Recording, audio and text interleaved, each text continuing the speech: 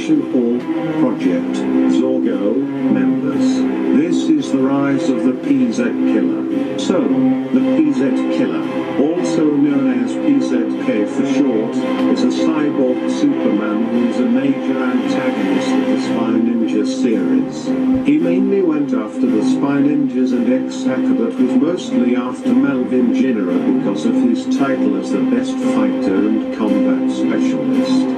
He defeated Project Zorgo on September 4th, 2021 in hopes of gaining the Spy Ninjas' trust, but when he discovered that the Spy Ninjas were mad at him for putting them in danger purposely, he began to show his true self as a villain who wanted to create an army of super soldiers to prove that he is stronger than anyone else. He often had a corrupted mind just like Agent Peters and didn't care about any of the Spy Ninjas. He also captured Daniel's dog Douglas and experimented on a French bulldog stuffed animal.